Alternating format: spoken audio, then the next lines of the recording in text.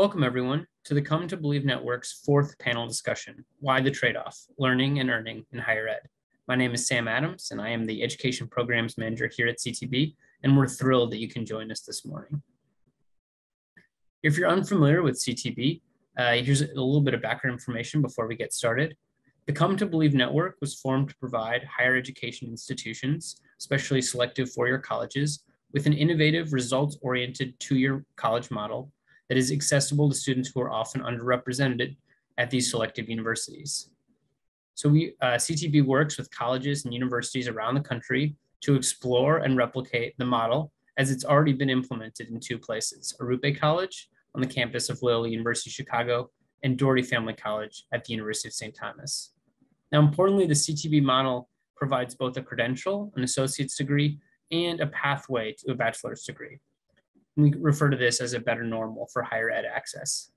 Part of that better normal is understanding and being intentional about the importance of student employment and students' aspirations for their professional careers as part of the college process. And that's going to be the focus of our discussion today. Just a brief overview of our time together. I'm going to do a brief introduction of our panelists. We'll have a research presentation from Dr. Lisette Nieves, a little bit more about her later. And then we'll have a panel discussion with time reserved at the end for audience Q&A. If you have any questions that come up at any point, you can use the Q&A feature on Zoom to submit your questions, and we'll be sure to get to them before the end of the panel. So a little bit about our panelists. We're going to start with our research presenter, Dr. Lisette Nieves, who's the president of the Fund for the City of New York, FCNY, an institution charged with developing and helping to implement innovations in policy, programs, practices, and technology in order to advance the functioning of government and nonprofit organizations in New York City and beyond. Lisette is also a distinguished clinical instructor with NYU, overseeing doctoral students and supporting research initiatives. Lisette holds a BA from Brooklyn College, a BA-MA from the University of Oxford, an MPA from the Woodrow Wilson School at Princeton University, and a doctorate with distinction in higher education management at the University of Pennsylvania. She's also a Truman Scholar, a Rhodes Scholar, an Aspen Bahara Fellow, and a Richard P. Nathan Public Policy Fellow. Joining us as a panelist is Chris Donnelly, who's the founding director of the Professional Internship Program for Dougherty Family College at the University of St. Thomas. Chris spent 15 years in magazine publishing before shifting over to work in education and workforce development with a specific emphasis on equity and inclusion. In her transition to education, Chris served as the executive director of the corporate work study program for Cristo Rey Jesuit High School in Minneapolis. Chris graduated summa cum laude from the University of St. Thomas with a degree in international business and Spanish, and became a double Tommy when she completed her executive MBA. She's on the board of directors for YMCA Camp Woodgie Wagon and is a member of the Leadership St. Paul class of 2018. Chris lives in South Minneapolis with her husband, children, and cats. Our next panelist is Carlos Martinez, who's an associate brand and communications manager at the Come to Believe Network. He was born in Chicago, Illinois, where he currently resides. Carlos is of Mexican and Peruvian descent and grew up in San Luis Potosi, Mexico. Carlos is a 2019 graduate of Arrupe College and graduated from Loyola University in Chicago in 2021 with a degree in communications. His passion is learning, practicing, and educating others about the servant leadership philosophy. Carlos is also the co-founder of his own nonprofit called Serving People with a Mission, where he seeks to provide high school and college students with leadership development and community service programming. We're also joined by another Arrupe College alumni, Judy Dominguez, who grew up in the back of the Yards neighborhood on the south side of Chicago. Judy is a self-driven, detail-oriented individual with a passion for helping her community. Judy is an IT assurance associate at Grant Thornton, where she audits IT general controls. At Grant Thornton, Judy is also is chair of the Community Outreach Committee for the Veterans and Allies Business Resource Group. She's an alumna of Arrupe College and Loyola University Chicago's Quinlan School of Business.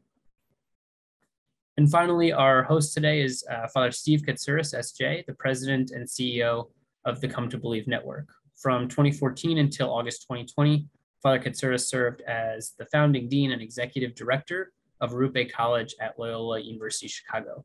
Arrupe is a two-year college that continues the Jesuit tradition of offering a rigorous liberal arts education to a diverse population, many of whom are the first in their family to pursue higher education. Because of the success of Arrupe College, Father Katsouros moved to New York in August 2020 to launch Come to Believe, a network that will replicate and scale the Arrupe model nationally. So welcome to everybody, and thank you for joining us. Our research presentation today from Dr. Nieves is based on an article that she recently published called I Need You to See All of Me. Latinx students from mixed immigration status families speak out on school and work roles and offer lessons for Latinx community college leaders. In the article, Dr. Nieves explores how the American post-secondary system has created an unnecessary trade-off between commitments of school and the need and desire of students to work. In policy discussions about higher education, student employment is often considered a risk factor, but research actually suggests that working can increase engagement academically and improve academic outcomes.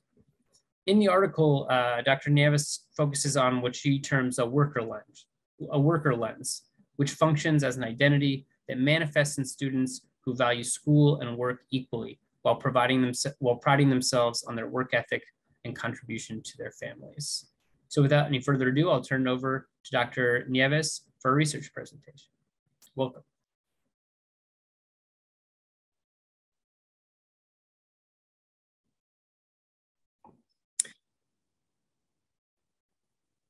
The worker lens is particularly focused when I talk about that on more low-income first-gen full-time community college students, right? That's where I've seen it manifested a bit more. For many of these low-income young adults, work is not a distraction, as I said, it's a central identity, right? It's an important role, right? In fact, when I would meet with my young people in my workforce program, we would talk about it, and they would come up to me and they say, oh, or students I've had, and they'll say to me, oh, I have to work. And the first thing I always say is, congratulations, that's great. How'd you get your job? Tell me about that. And it's like a whole new thing. Oh, this, I said, what are you learning about yourself? And then all of a sudden, that part of them, as an adult that is a contributor or a young person that's a contributor, not someone that's just supposed to be digesting, is visible. Do we see that? And that's where agency is born, right? So we see here that community colleges seek partners and greater curriculum alignment are needed to capture the interest and encourage this type of what I call persistence, right? And because I believe that up to a certain amount of hours, work is actually a motivation and incentive, right? And we know that. What I noticed in the literature, though, very little had been written, particularly about people under 24. Most of my work focused on people 18 to 24, focused on 25 and over. 25 and over, work was seen as a central identity. This is not anything new, right? Oh my goodness, it was seen as, oh, the adult learner. Yes, they come, this is their identity. Look at Carlos, the way he shows up in class, or look at Anna, the way they show up in class, right? This is part of who they are. And we accept that. But with young people between 18 and 24, we actually, I should say, in some ways infantilize, maybe that's too strong a word, but it's almost like we don't accept that the worker identity starts much earlier and that it's a key piece to persistence and motivation, right? And even if, because I think this part is important, even if the work is not related to the end career goals that they have, it functions as an identity of independence and motivation. And so what we easily see in a 25 and older as an asset, we didn't necessarily see as an asset in younger people. And I will say the literature now, it's shifting, but the literature really shows work almost as a negative for African-American students and Asian students, which is just not acceptable, right? Because these identities, you have to understand them a little bit more. So, so this gets a little bit under that. 5 emergent things. Immigrant status and work, right? This idea of work not being something that is taken for granted, and it's always in the context of the ecosystem of the family. What is immigrant status of the family? And I think that's an important one too.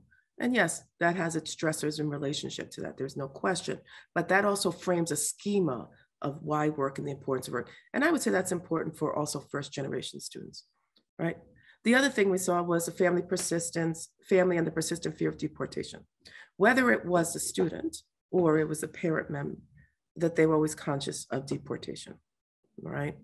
So we talk about this idea of cellular age and stress, all right? Right? Think about that as a constant piece, because it's, again, it's not about the individual, it's about the family, right? And how to understand that as a larger family. Another theme is the idea of earliest memories of school and work. And these were really powerful if you get a chance to actually read the book Working to Learn, but also some in the article as well too, because when these early memories were incredible ways of transmitting lessons and bonding, particularly amongst our male participants in the study, right? For them and the male role models, it was actually through work that they had some of the most, what I would call intimate conversations around family. And, I always think of one student who talked a lot about how he would go with his grandfather at, 5 a.m. on the bakery run, right? And that's where he learned all about like where he came from and what it meant. And right, like, so, this idea of his other key part of his identity of where his pueblo was, his Latinx identity, all that came through the exchange through work, right? So yeah, you can look at it one way, and then I think the field has done that. Say, oh my God, people are working and they're not having time. Actually, people are integrating in ways that are unbelievably creative, right?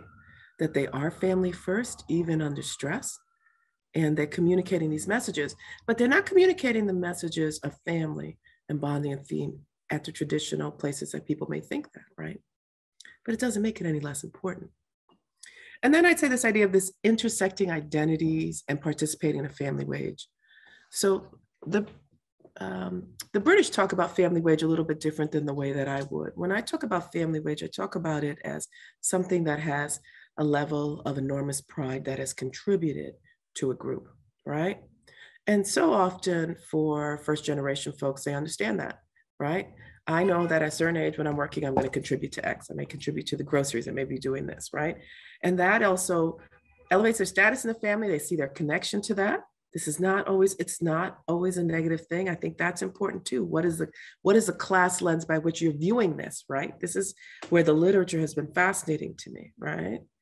And that these identities overlap with each other, right? They are quite intersectional, right? It's not one over necessarily all the time over another, right?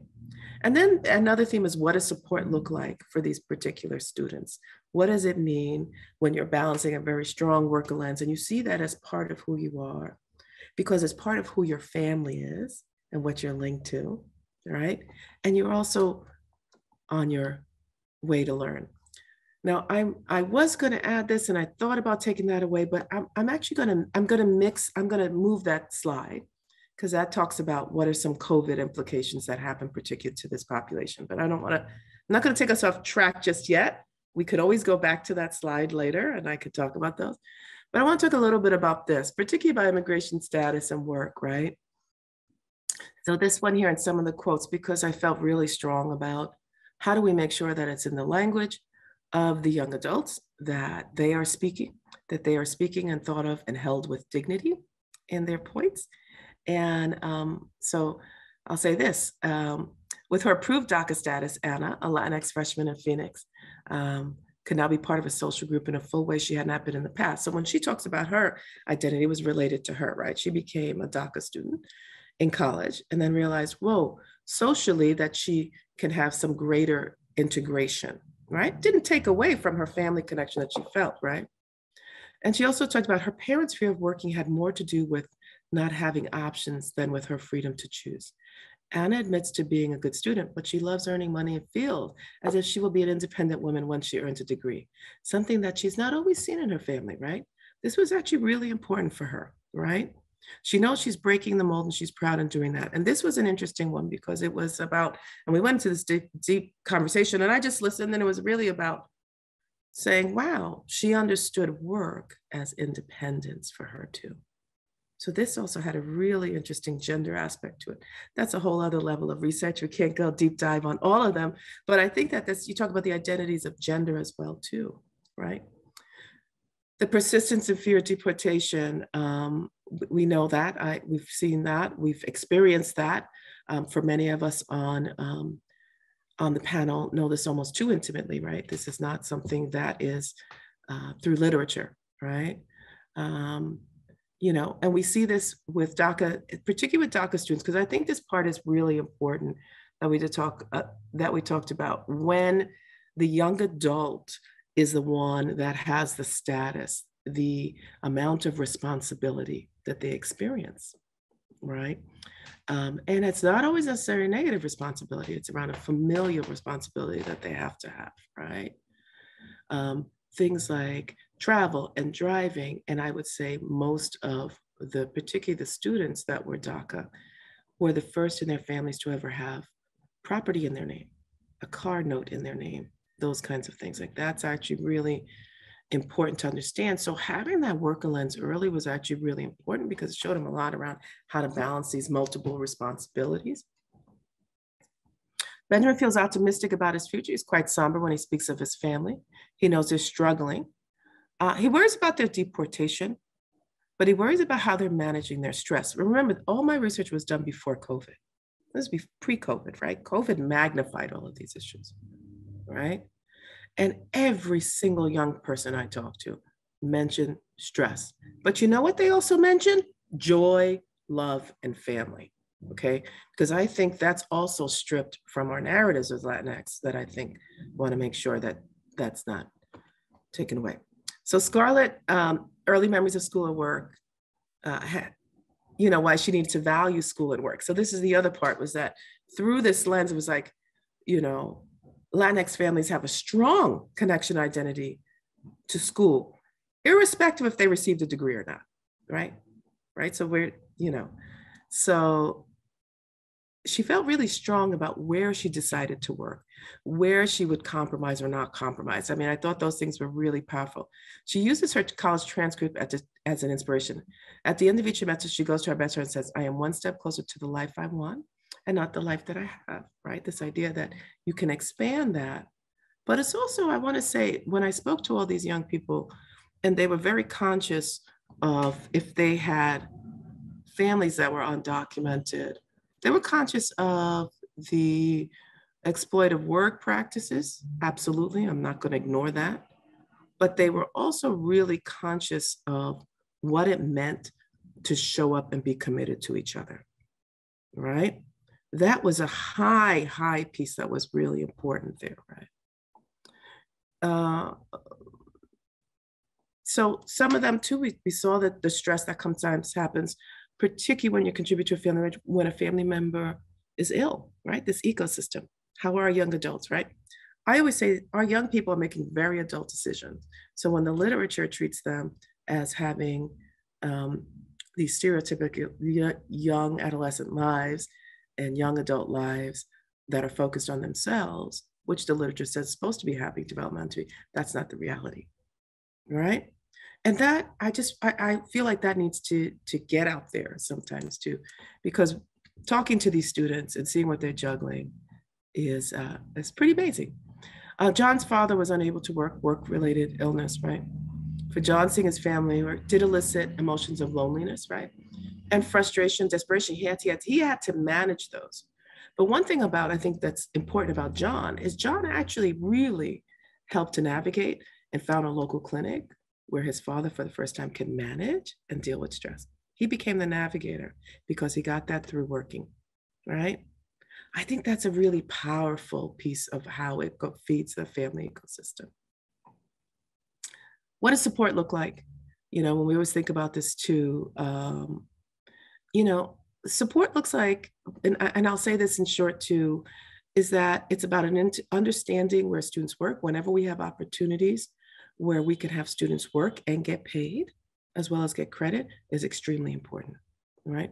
So what does that mean to create internships where students can also be involved in creating where those can happen? I think we assume that they don't have the social currency in the working market to do that. And actually some do, more than we think, right? We can help them navigate maybe something that may be more career directed.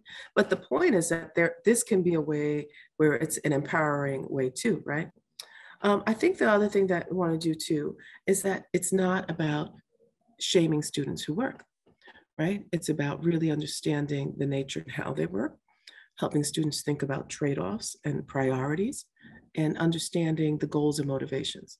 And starting always with the goal first versus the shame, right? So, I talked to one student, I didn't get to put it in here, but if you read my dissertation, you will have seen that too. One of them that I thought was fascinating, one student talked about how a teacher had called his house and told his mother, and, you're making him work, and pretty much saying that she was going to have ACS or family services intervene, that she was concerned.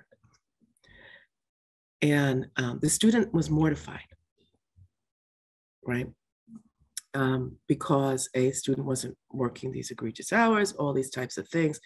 It was this, a teacher may have been well-intentioned, but the teacher didn't understand the context. The teacher stripped them of their dignity. There was a lot of things that happened in that, right? I don't need to go as deep into that, but this idea of seeking to understand is really important first step. Understanding where the student is at. So for many key takeaways, many working students, post-secondary students need to reconceptualize as an experience what promotes educational outcomes, include work in that, achieve a greater link between student employment and positive student educational outcomes. The voice of the student needs to be at the forefront. They have to create an environment and curriculum that better supports and prepares students for success in dual priorities of work and school. So what does that look like? We can think about that too. We see that doing with some internship tracks very early versus later in the experience, right? That actually is a really powerful way of showing that this is going to be an important link to the end goal, right? We often wait very late for an internship experience. The truth is putting them up front is a key motivator and incentive. And we saw that too when we did that with freshmen. It was pretty unbelievable. They couldn't believe that they would get an internship in their first year. Right? High support for high workforce engagement, high expectational environment can make a big difference in the ability to contribute or to, as we say, experience what we may call the American dream, but I call it greater integration into the mainstream American economy. So I was kind of quick because I know all of you are really thoughtful, exciting, interesting people that want to have a conversation. So just giving you a touch point, I guess I will end by saying this. Look, at the end of the day, we have an incredibly diverse set of students that are coming to community college. And we have younger Latino students that are coming to community college. And many were first generation, and many will be working, and many have ties to their families, right? And as a result of that, they need to be embraced for that connection, not shamed or penalized for that connection. And so how do we put internships up front? How do we figure out, how do we make schedules that actually work with students who work? For younger people, we only think about that for older people. Actually, I loved it when I started seeing younger people going to school at different hours. They thought, oh, those were all the adult workers. No, the younger folks were doing it because they were also juggling many things. And so I'd say, there are many more as far as also what is the lens counseling can have, right? We can go through that too. We know what it means to come from a place where we see someone as an asset, right? Versus a place where they feel shamed, right? And that's work that can be done with counselors as well too. But I will stop there because I now want to turn it over to all of you, and I hope I didn't go over my time.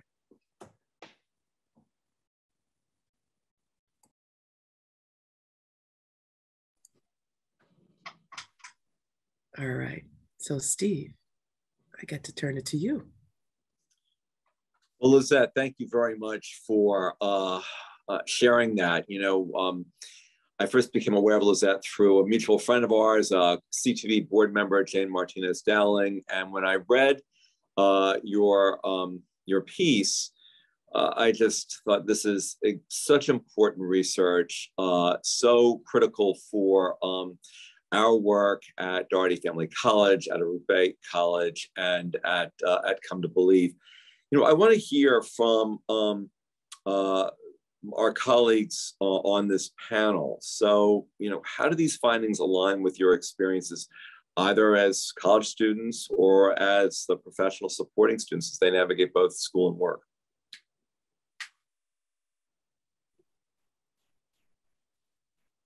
I definitely have some great thoughts, and Lisette, this was wonderful. It strikes into a lot of what I've learned with our students, but I would prefer to hear from Carlos and Judy first.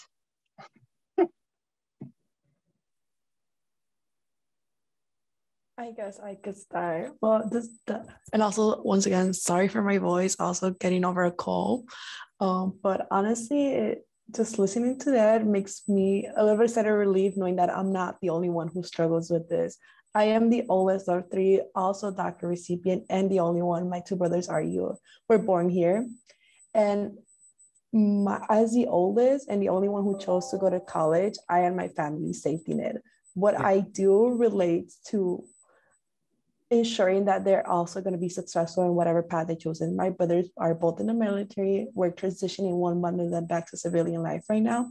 So it's my focus is that throughout college, so it's me preparing for when they come back for them to be ready for success. So just knowing that other people also prioritize family, and other my peers don't. Sometimes their family needs their support, but I'm the one supporting my family. So that was my alignment. Thanks for that, Judy. Carlos, how about you? Yeah, well, first of all, Lisette, thank you so much for doing this. I think this is such a powerful research, and it highlights the truth that many of us experience. I am not DACA, but I still relate to a lot of the experiences that are shared throughout the article, throughout the research, and what Judy, you just mentioned, it clicks with me as well. I mean, as a student worker, it was very important for me to not only help sustain my personal needs and wants. I mean, I stopped asking my mother for help. I think when I was in high school, I think that's when I stopped asking for money or asking for candy or anything. I just kind of just became my own person because I knew that my mother was not able to afford giving me the things that I needed or wanted at the time. So when I got to college, I started working. At one point, I was working probably 3 jobs because I needed to, again, support myself, but also try to support my mother in the best way that I could. From my young age, I've been doing that, not only financially, but I've had to also support in other ways, like maybe translating because she wasn't able to understand something in English and she needed to read a document or sign some papers. So I think it kind of it's this entire pattern that we're expected, and not only that, but we need to, and we want to help our families because they need that help. So that's how it aligns with me, and it's just very powerful. Thanks for that, Carlos. So Chris, again, I'm really eager to hear your response to all of this. Dougherty Family College was really the leader in terms of prioritizing student employment since you opened. You were ahead of Arrupe in terms of this. I always envied you for that. I thought that you created opportunities more quickly for students for internships. So talk about that a little bit. And I mean, you were one of the pioneers of Dougherty Family College, and you're still there. So I'm eager to hear about your experience. Absolutely. Well, so for us, we embedded the idea of the internship program right from the start, as you mentioned. And set it up as an expectation for students, right? Which was an interesting space because it is at Dougherty, it's not a graduation requirement. So you think about choice, right? An agency for students, like this is their choice. It's not a graduation requirement, and it's a non-credit course they take as a preparation. But I also tell students, this is the only course you'll ever take in college that's free, right? You actually get a free class, and that never happens. There's no tuition. And then you get paid internships at the end. So for us, it was embedded in the very beginning. And I think we're working hard still to do is to figure out the best ways to integrate it with our other academics, right? That's the other piece. And so working on our career readiness outcomes that will span all of what Dougherty does. So our students take a 1-semester preparation course, professional development course their freshman year. And it's not about like learning the professional behaviors and expectations of the workforce. It's much more about self-exploration, right? We talk about social identities and bias and what that means for you and what it's going to mean in the workplace. We use strengths finders, right? So the students start to see themselves as an asset lens and start to think about how all of those skills they already have are transferable to a professional setting, because that's what's so key, right? And this is that integration of where work and school come together. and build each other up. But students, particularly a college freshman, first time freshman at 19 years old, doesn't necessarily see the transferability of those skills. Thanks for that, Chris. I want to shift back to Judy. Judy, it's so good to see you. I know that your work at Grant Thornton was a huge part of your experience at Arrupe, and then when you went across the street to Loyola Chicago's Quinlan School of Business. So talk about that. Talk about how you landed at Grant Thornton. Now, I mean, you're continuing on at Grant Thornton. Share that with our panel and with our listeners today, Judy. Yeah, so I actually interviewed for a program Grant Thornton started my freshman year. So it is crazy to think that I will be coming up at 5 years at GT. And yeah, but honestly, during my time there and just starting out so early on helped me stay focused on my end goal, which was getting a post-secondary degree to be able to continue on my career. I knew I wanted to be an auditor early on. So then just being in an environment where I saw people who had professional, successful careers in the practice I wanted to help me stay focused. And one of my earliest and favorite memories at GT is that I also got like essentially free tutors because my classes directly aligned to what I was working on my internship. So that actually helped me a lot. Okay. And, you know, I mean, I remember this, one of my colleagues, or two of my colleagues at Arrupe were involved with Grant Thornton. What was that like for you when Arrupe was bringing in these representatives from Grant Thornton to speak with you and other, some of your classmates? Sorry. It was actually great knowing that we had a support system at Arrupe. People were looking out for us to ensure that we were successful.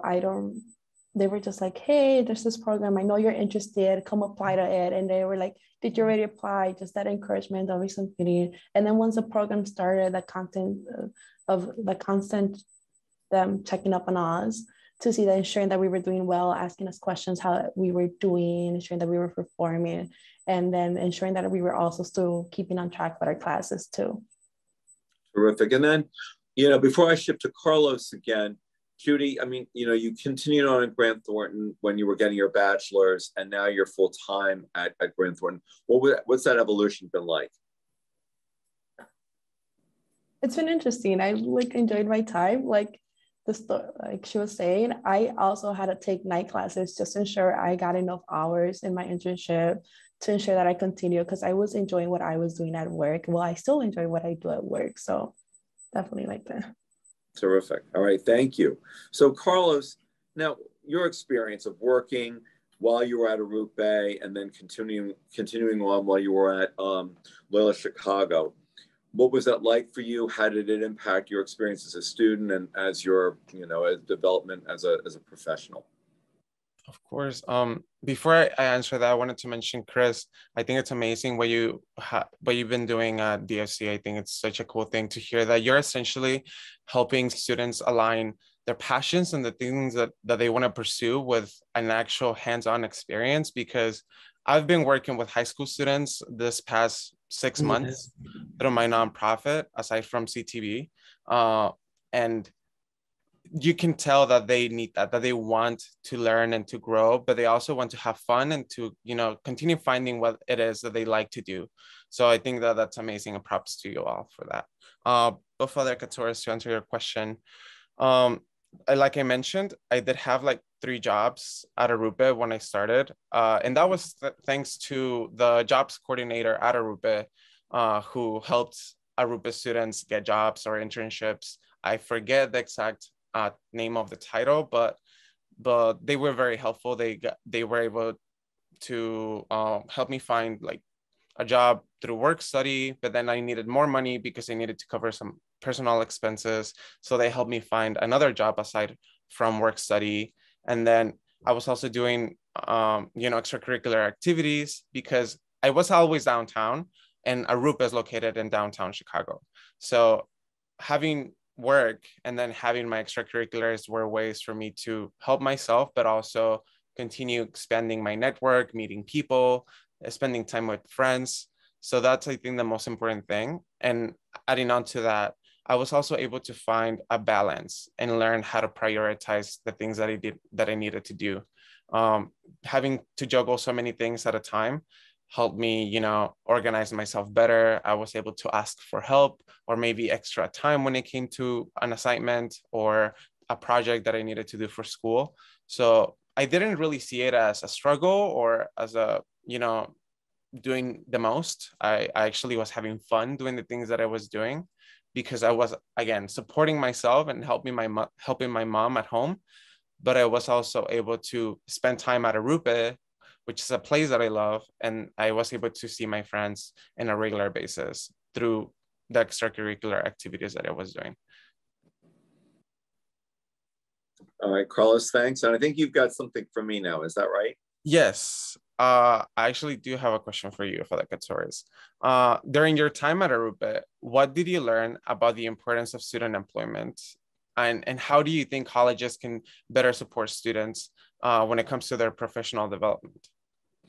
So I became aware very early on about the cost opportunity. By that, I mean that for students to go to Arrupe and then, of course, to DFC, to Dougherty Family College, the goal is students graduate with little to no debt. That said, students and their families need income.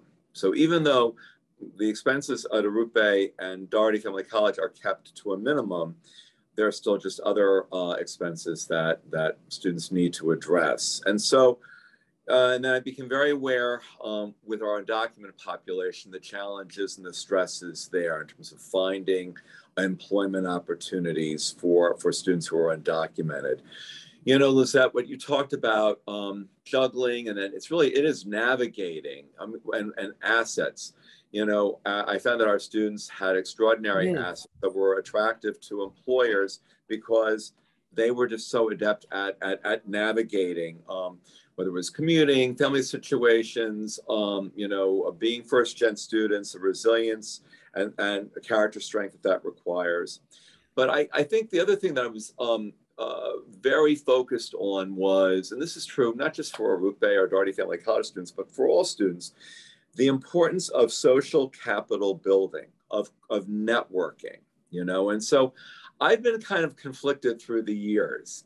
On one hand, I was always grateful to Loyola for making work-study opportunities available to Arrupe students. And on one hand, that was great for Arrupe students because the university work-study situations understood, oh, well, it's midterm time or it's finals time. So they were, understanding of students' schedules and need to study. On the other hand, there were less opportunities for students to increase their social capital networking and network building by working at the university. And so, I think one of the things that I've learned, through the years as Dean of Arrupe, now as working at Come to Believe, is focusing on what, Chris, you've done so beautifully from the beginning, is focusing on those relationships, in the larger community. At Arrupe, we call the position the Employer Relations Director. So really identifying employers who see these students as assets, who see their backgrounds as something that will benefit their organization, will help them network, that kind of a thing. We're looking for pipelines of diverse workers with talents and with credentials.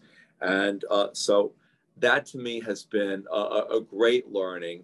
And then just even most recently, Lisette, you mentioned COVID, which has, of course, changed everything. So many times I hear from students, oh, well, family first, family first, family first. And that often means I can't go to school, so family first. The key word is integration. We have to integrate how we work, how we earn while we are learning. Absolutely. And that's such a challenge for this old mindset. It's either or. Yes. No, it's got to be a both and. So now in my work and my colleagues' work at CTB, when we're talking to university leaders around the country and they're planning for their versions of their two-year colleges, you need someone from your career services center or whatever you call it in your campus to be part of the planning so that they're already identifying, Chris, what you do, those paid internships or other employers who will be interested in working with these students. And finally, Lisette, your research really bore out what was always my gut, my hunch. I always encourage students at Arrupe to work 20 to 25 hours a week. If you're a full-time student, if you're commuting, if you have other family obligations, if you want to have a life, working more than 25 hours was such a challenge. That's correct. Yep. Yep. Absolutely. Yeah. So Chris, I want to turn this back to you. Based on your experience working with those external partners, what role do employers play in the students' professional development, and how can they optimize their support for students like your students at DFC? I love to tell all of our professional partners that this is their opportunity, right? They know they have a workforce shortage, and they know that the demographics of the workforce are changing. So this is their opportunity to help create the talent that they want to have. And it's an opportunity to help students dream big. I tell our students they need to dream bigger, right? All the time. You only know about the jobs that you know about, and you don't know about all these amazing things that are out there. So the work partner has a huge responsibility in bringing a student in and showing them the breadth of all the different things that they can do. I think the other thing they can really do to help a student develop is start connecting college majors to career pathways. Because that's one thing that really seems to throw students off, right? I have to choose what I want to study because that determines what I'm going to do for the rest of my life. And those of us who've been in the workforce know that's not true, but they don't see what those connections are, and particularly as it'll lead them into those early career steps. So that's an important piece. I think the next most important responsibility that the work partners can bring is how they mentor students. Right. So it shouldn't just be that they show up and they do a job. It's also like, how are you mentoring them? How are you connecting them to a network, right? And starting to build that social capital. It's no different than any other human, right? A student also wants to feel like they belong and that their contributions have value, and that builds confidence in them. And so to look at interns in the same way that they look at development of the rest of their workforce is, I think, a really important piece. But with added transparency and clarity of expectations, because they're still learning. That's great. I love your dream big. Dream bigger. Yeah, that's awesome. All right, so back to Carlos and Judy. All right, if you could turn back time, you're both out of college now, you're both wildly successful, but you're looking back on your college experience, your wisdom figures for us. What do you wish you would have known then that would have improved your experience either as a student or a professional? So if you could turn back the clock a little bit to your first year at Arrupe, what would you do differently?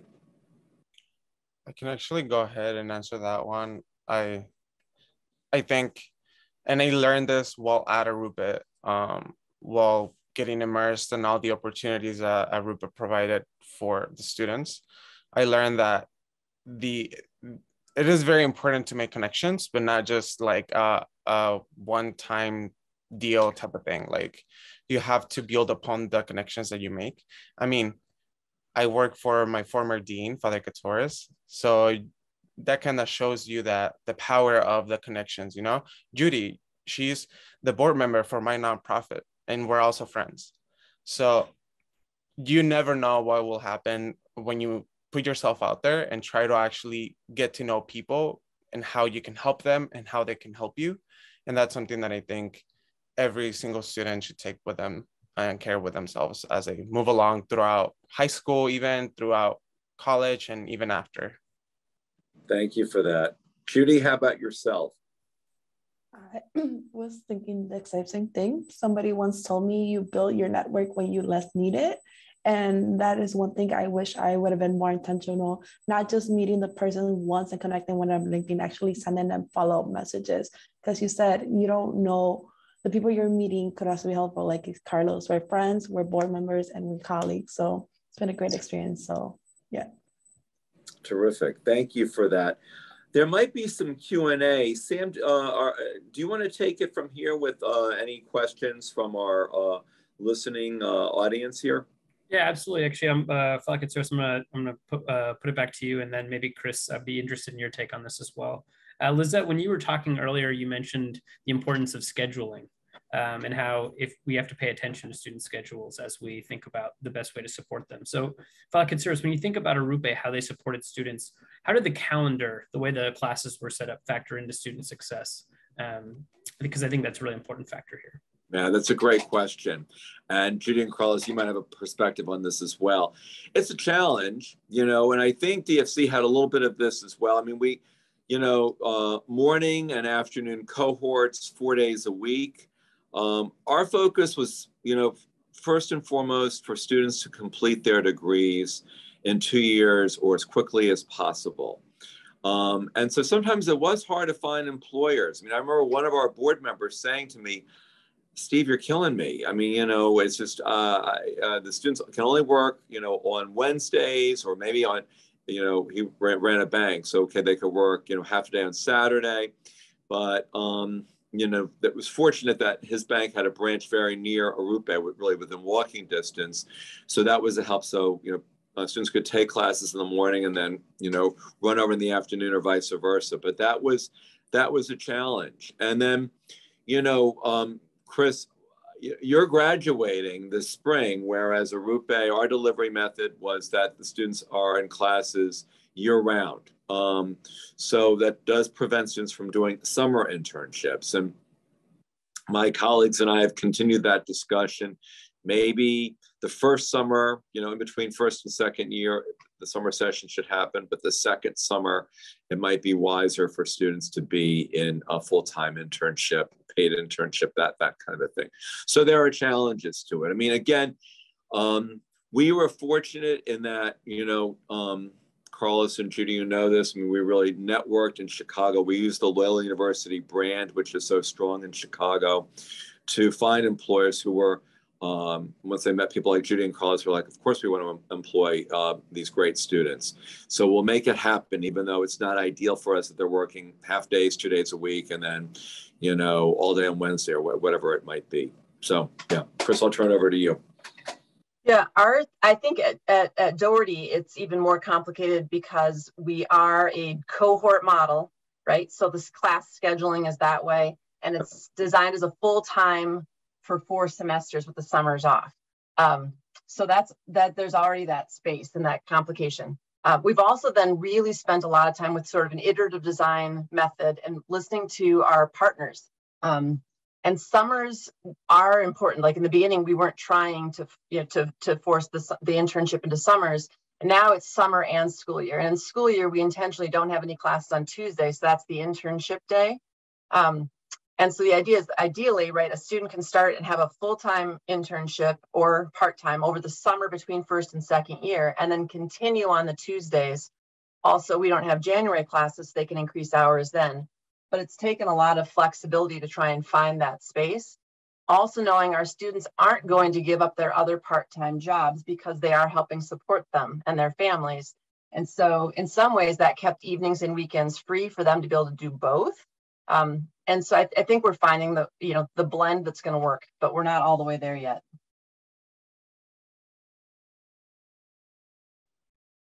All right, our next question, I'm going to go back to our 2 young professional stars. So Carlos, I'll start with you. You mentioned this a little bit about how working and learning at the same time allowed you to build time management. I'm really curious, as you have started your career now, what skills that you were able to develop either at Arrupe that you use in your job or that you developed in your job that you were able to use as a student? And then Carlos, after you, we'll pivot to Judy. Okay. I think communication skills, I think the ability to, well, electronically being able to send emails in the right way, email etiquette, presenting myself in a way that people can rely on me and trust the work that I'm doing, not only my employer, but also my professors. If I'm asking them for extra time on a deadline, they need to trust that I will meet that deadline or that I will communicate with them in case of anything. So definitely communication and being able to advocate for myself in a professional way. I think that's something that I've applied, you know, both ways. As a graduate student right now, I still apply that. So I'm still a student. It never stops.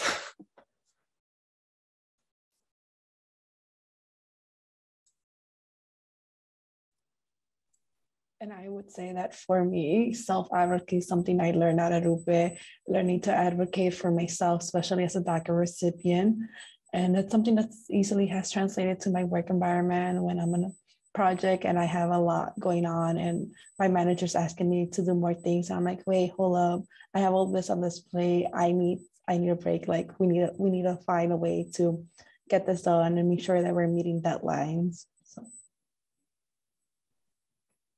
Thanks to you both. I think those are great answers. And as Carlos's colleague, I can attest, his emails are exceptional. A perfect punctuation. Very enthusiastic. So Lisette, you've had a chance to now listen to a lot of these comments, kind of reflecting on your research and applying the themes. So I'm just curious, what are you hearing that resonates with you?